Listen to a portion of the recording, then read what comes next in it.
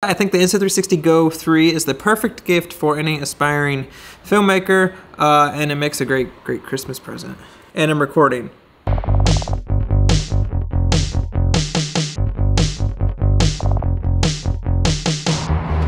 I'm running 13 miles today. For those of you that don't know, 13.1 miles is also a half marathon. My goal is to start slow and slowly pick it up and see if I can do the whole thing without stopping. Whew. It's cold.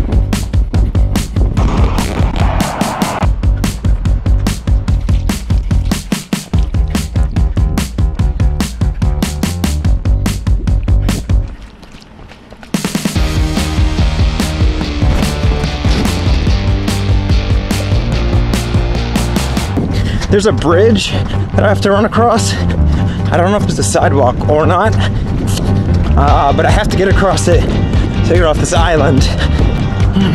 There's the bridge.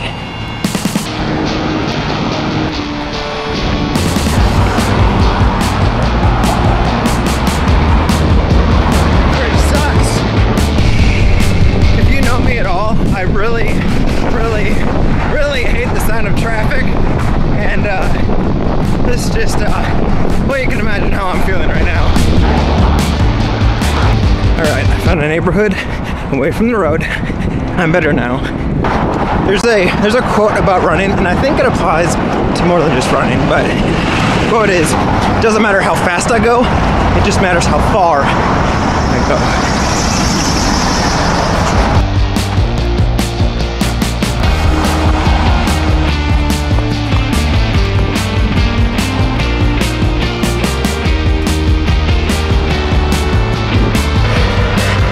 Halfway, turn it around. I do love having this camera though, because I can't imagine trying to run and bring a bigger camera or use my iPhone and have to fumble with it. It's so easy. So easy. I'm almost there. I have like 0.5 of a mile left. Oh man, stairs. 3, 2,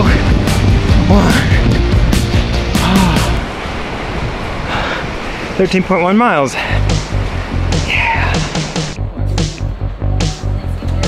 Sitting here slowly cooking. Shooting that entire run that you just saw was shot on the Insta360 Go 3, and that's cool for a lot of reasons. Everybody went down to the beach. I stayed back to do the responsible thing and get a couple of things done before I rejoined the group. The entire running sequence was shot exclusively on this camera. Because of that, I think the Insta360 Go 3 is the perfect gift for any aspiring filmmaker, and it makes a great Christmas present. The first one's gonna be just ease of use. If you have it configured, I can just hit record by one click of a button with the camera being completely off. I just hit record and I'm recording. It's literally just the click of a button. And then for those that want to frame the shots or vlog with this, it has a screen that you can flip up and see yourself while you're vlogging or shooting or whatever you're doing. The audio is passable. It's not great like something like this where there's a dedicated microphone, but it's definitely passable for internet videos and other things. The mounting options of this camera are just insane. It's honestly, this is probably my favorite mounting system out of like all GoPros and even like some tripods and stuff like that. And then the secret weapon, and the reason that I would choose this over like a GoPro, is if this is too big for you for some reason, you literally can make the camera even smaller, this is what I use for when I run. And this is magnetic, so if you have something metal, that's not metal and that just dripped. If you have something metal, you can just magnetize it to that, and it's like an instant vlogging setup where it's an incredible piece of gear, and it's not very expensive either. If you're looking to get somebody their first camera, or just looking to get some kind of camera for somebody that's interested in video, I highly recommend this guy. Also, I think I might do a what to get a photographer like series up until Christmas. There's 20 days till Christmas, and I figured 20 videos. Is that a good idea? Let me know in the comments. The whole idea with this little video, it's not going to be like a gear review or a sales pitch. It's just going to be little tiny pieces of gear that are kind of inexpensive or affordable that I like. And I'm going to vlog like normal. It's just gonna have little tiny itty bitty recommendations throughout it. Does that make sense?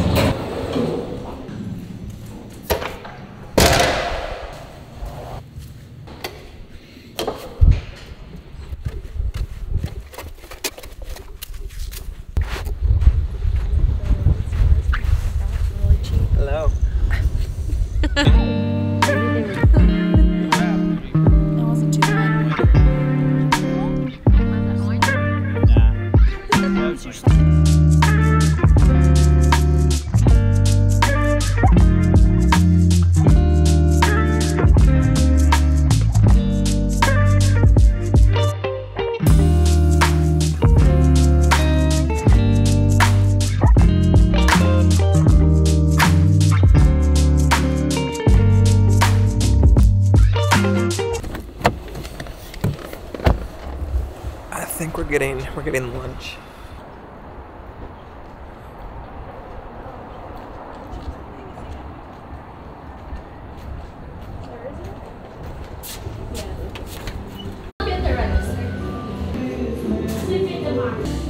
This is actually the second place we went. The first place is closed on Tuesdays.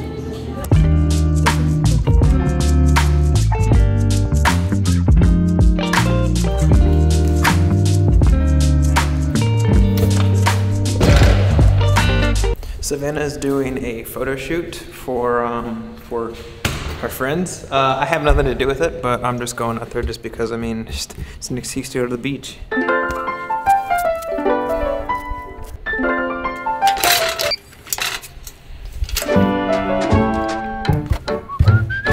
You see way over there? That's where she's doing the photo shoot.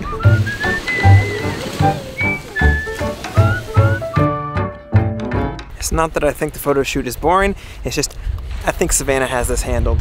The thing that I think is Savannah's strongest suit when it comes to photos and everything else isn't how well she can work a camera or how well she can edit, which she's proficient and really good at both of those things.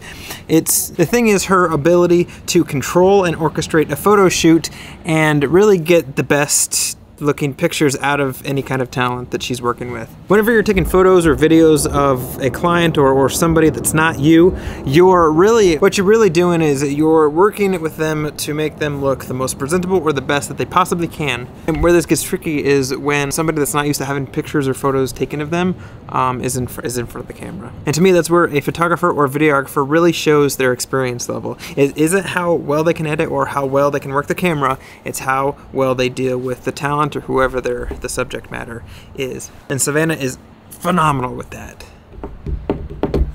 The real reason that I left was, honestly, I was just getting cold. The sun went behind the clouds, and well, I just